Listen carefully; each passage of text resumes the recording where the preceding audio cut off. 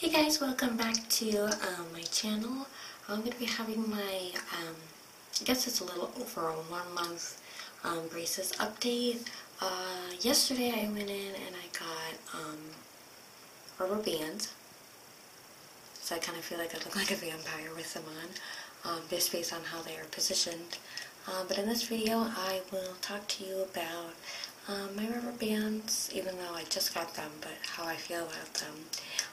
And then some tips and tricks for getting braces when you very first get them on, what I kind of learned throughout this month, and what I wish I knew before I got my braces, but it'll just kind of be a little helpful for hopefully if you're getting your braces soon, or just some tips if you already have your braces. So yesterday I went in and I thought that I might have been getting my wire tightened, just because, you know, you go in, you're like, okay, what I'm going to be getting or doing, but I went in and I was like, oh, I'm probably going to be getting rubber bands, and I did indeed get rubber bands. I actually got the RAM ones. So he said something about 2. I don't know if he meant, my orthodontist said something about 2. I don't know if he meant 2 rubber bands, or this is the size they're in. I don't know. But I have those, which are kind of annoying to get in. I know it'll be a learning curve of getting them in, but it is quite difficult. I have to wear them all the way from the back molars all the way to my canine, so pretty much the 2 farthest apart hooks on either side. And what he pretty much said is, because I have my incision gaps, he pretty much said that because my wire is kind of closing that, he's making sure this canine and all these teeth don't get pushed forward. They need to kind of stay in place, and that'll kind of, these rubber bands will help that. Not only keep this in place, but help push these back and close up these gaps properly. So I'm excited for that. Yesterday when I first got them on, they really didn't hurt. Of course, when you get all your elastics taken out, to get new ones, the pressure point just goes down immensely. But the fact that it didn't really hurt when I got everything in, I was like, okay, this is great.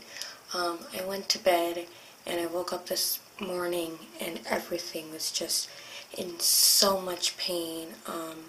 Not only was like my teeth in pain, but the inside of your mouth, when you have braces, it just rips it up.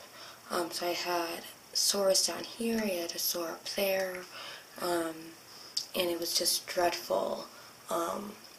And I go through having sores inside of my mouth every now and then, but my mouth was covered in them, and it was awful. So that's what happened there. Pain-wise, I guess I have a low tolerance for pain when I thought I had a high tolerance for pain. I keep watching all these videos of people with braces and their pain level and how awful it is. It really isn't that bad. Last night, when I kind of had them on for 12 hours, after I was done with work and I was on my way home, it did start hurting a lot. But, you know, you take your ibuprofen and it just kind of goes away. You really need your ibuprofen and your Advil when it comes to rubber bands and power chains. They're pretty painful, but again, they're not unbearable where I'm just kind of sitting here and I'm like, oh my gosh, this is awful, what am I going to do, type of pain. But you want to continue eating, just like when you get your wire tightened. Anytime you visit your orthodontist afterwards, eat softer foods.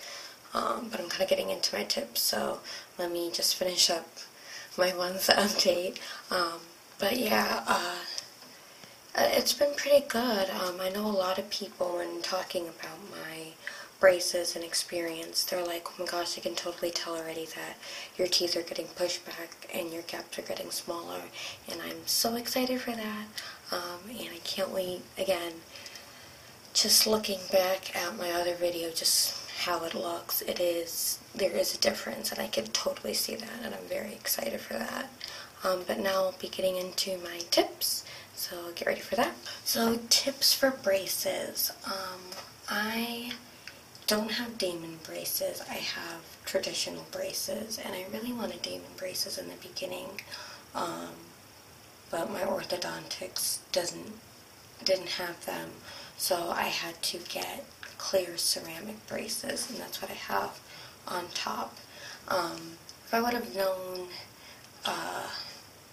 just the struggles with clear braces and then using clear elastics, I probably wouldn't have gotten them. So if you have the option for getting Damon braces, clear or non-clear, and you can afford them, get them, because I've heard great things about them. I don't personally have them, but if I had the chance to get them, I would have gotten them. But getting clear ceramic braces, they do stain, your rubber bands stain, and it's really hard to maintain. If you already have clear braces, something that I would recommend is drink with a straw with every single type of drink you have. Even with warm beverages or cold beverages. I drink my coffee with a straw. I remember for my first month, I started drinking with a straw, and I didn't. Drink with straws. They're a major help. With hot coffees, with teas, with sodas. I don't drink soda, but I know sodas can be very staining towards your braces and your teeth and your elastics. So drink with a straw. That'll cut it down immensely.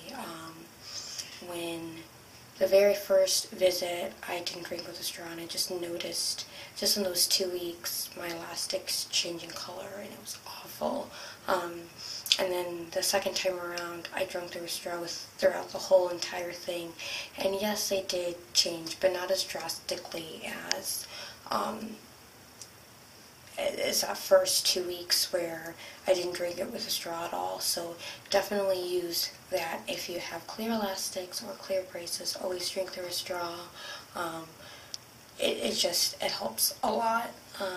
My second tip would to be go ahead and invest in these types of picks. And what these essentially are they kind of look like a spoolie brush. What they are really good used for, one second, what they essentially are, here is one of mine, they're kind of, this one's used, so it kind of has a bend to it, but what they're really good for is getting in between your brackets and cleaning any of the gunk out of them. I carry these with me in my purse, and when I go to work, if you go to school, they're great for your backpack. And I know a lot of people with braces have these, and it's great when you don't have time to brush your teeth, just to push these through all of your brackets to get all the debris out. Every time I eat, I use these, even if I'm eating something that really doesn't get in between my teeth. There's going to be food in between them, so go ahead and use that to clean everything out. Now, something else I would invest in getting, which is really, really helpful, is a water pick. Now, I have one that is a full one with a plug. I like these best because they're not as heavy when you have like the wireless ones, where you're holding all your water in your hand at the same time. You can get heavy, you can tire out your arm, and you just don't want to do that. So I have mine that just goes on the counter. I got it at Walmart for like about, I want to say I got it for like about $40. It wasn't that expensive.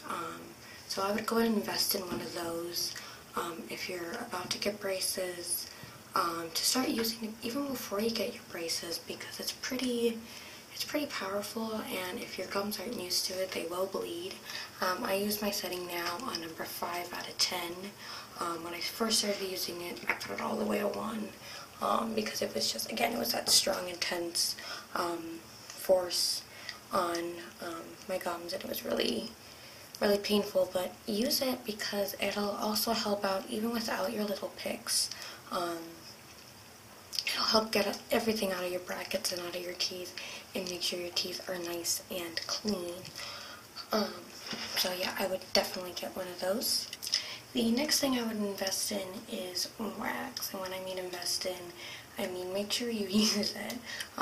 Your orthodontics will give you obviously a little goodie bag that has things in it, like little flossers for like normal floss, where you thread it through your needle, but they will also give you wax.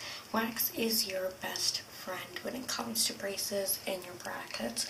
When I talk about having all those little sores in my mouth, what will prevent them and honestly heal them once you have them, it's applying wax to your brackets.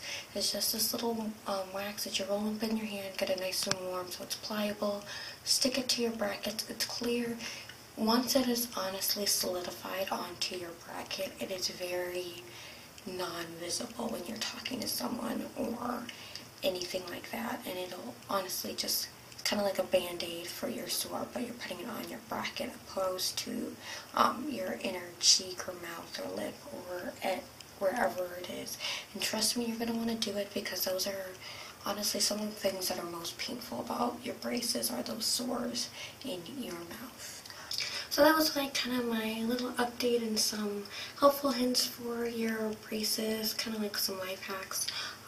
I'm sure I'll come up with more along the way, but those are just kind of like the basics I feel like that are very, very important when it comes to keeping your mouth pain-free and clean. Yeah, and just with elastics, I know they're going to be painful, but wear them.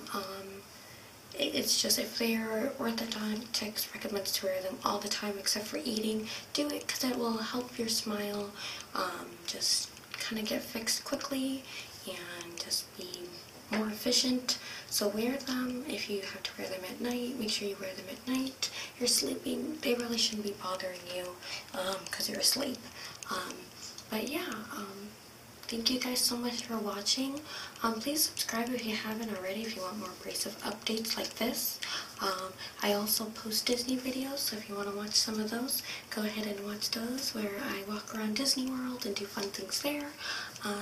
And yeah, I hope to see you guys in my next video. Bye!